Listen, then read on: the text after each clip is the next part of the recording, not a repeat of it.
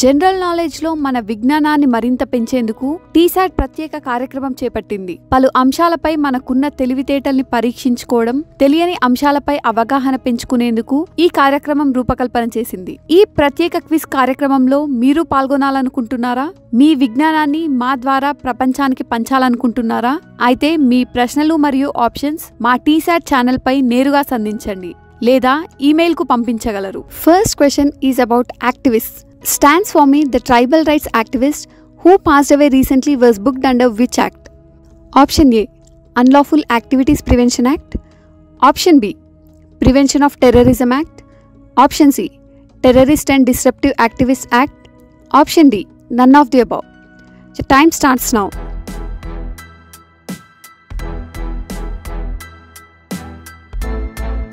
The correct answer is option A, Unlawful Activities Prevention Act. Stands for me, the Jesuit priest and tribal rights activist spent 9 months in custody after being booked under the UAPA. Unlawful Activities Prevention Act is the primary counter-terror law in India. Though it was originally enacted in 1967, the law has undergone over 6 amendments, the last one in 2019. Stands for me was among the 16 activists and lawyers booked and arrested for their alleged links to Maoists in connection with the Bhima Korean violence. Second question is about health. As per data published by WHO and UNICEF, how many children have missed out their routine immunization in the year 2020? Option A, 3 million children. Option B, 23 million children. Option C, 80 million children. Option D, 100 million children. Your time starts now.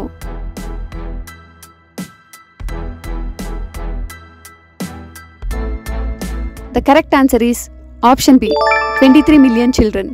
23 million children missed out on basic vaccines through routine immunization services in 2020, 3.7 million more than in 2019, according to official data published by WHO and UNICEF.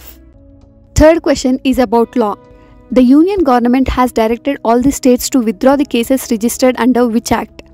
Option A, Section 66A of the Information Technology Act. Option B, Section 4 of Banking Regulation Act. Option C, Section 21 of Transfer of Property Act. Option D, Section 24 of Indian Criminal Act. Your time starts now.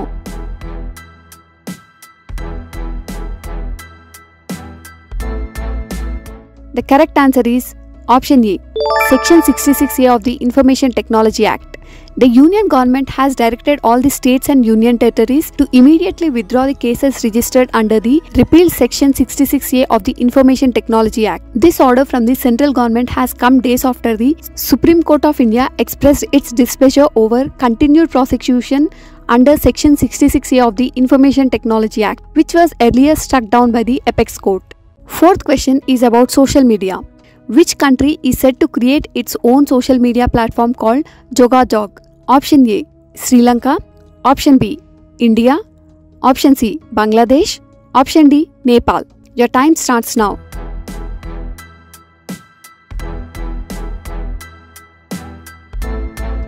The correct answer is option C, Bangladesh. Bangladesh is set to create its own social media platform called Jogajog as an alternative to Facebook, as per the country's Ministry for Information and Communication Technology. It is also set to create an app called 𝗨𝗶 for WhatsApp. Fifth question is about schemes. With reference to medical college admission, All India Quota scheme was introduced in which year?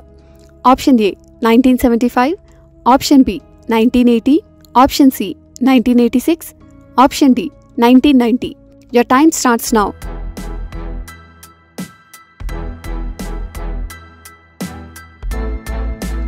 The correct answer is option C, 1986. In 1986, All India Quota scheme was introduced under the directions of Supreme Court. It was introduced with an aim to provide domicile-free merit-based opportunities to students from any states who aspire to study in medical college located in another state. Sixth question is about bills. The Lok Sabha passed a bill to merge 3 municipal corporations of which city into a single entity? Option A, Mumbai. Option B, Delhi. Option C, Kolkata. Option D, Chennai. Your time starts now.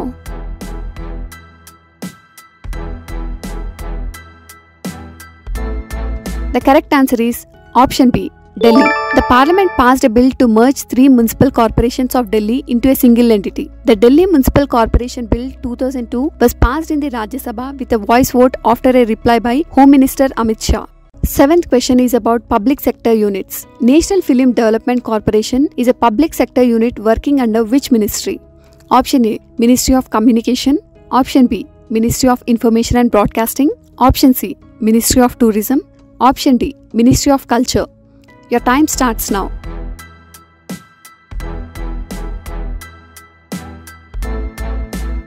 The correct answer is option B, Ministry of Information and Broadcasting. National Film Development Corporation of India is a PSU under the Government of India's Ministry of Information and Broadcasting and is responsible for film finance, production and distribution.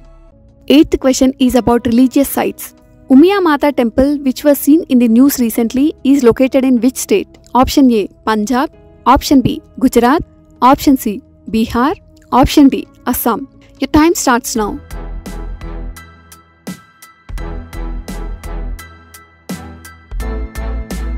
The correct answer is option B, Gujarat. Prime Minister Narendra Modi stated that the Umiya Mata Temple, a religious site in Gujarat's Junagadh, has now become a central focus for social consciousness. He explained that the temple helps the underprivileged members of the community by providing free health treatment as well as religious and social activities. 9th question. Which Indian Armed Force shot canister launched anti-armor loiter munition systems? Option A, Indian Navy. Option B, Indian Air Force. Option C, Indian Army. Option D, Indian Coast Guard. Your time starts now.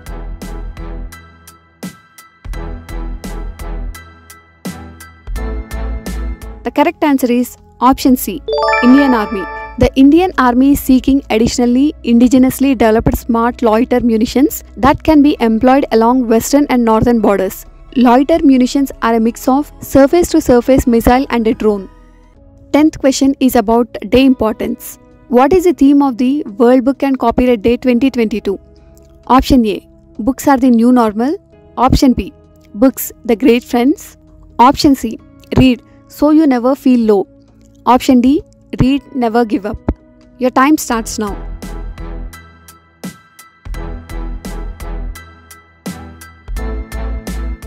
The correct answer is option C, read so you never feel low. The theme for World Book and Copyright Day 2022 is Read So You Never Feel Low. World Book and Copyright Day are celebrated on April 23 to promote the enjoyment of books and reading. Audience question. What is the primary objective of Amrit Sarovar initiative which was seen in the news recently? Option A, elimination of single-use plastic. Option B, rejuvenation of water bodies. Option C, desalination of sea water. Option D, rainwater harvesting. Answer will reveal in next episode. Mention your answer in comment section.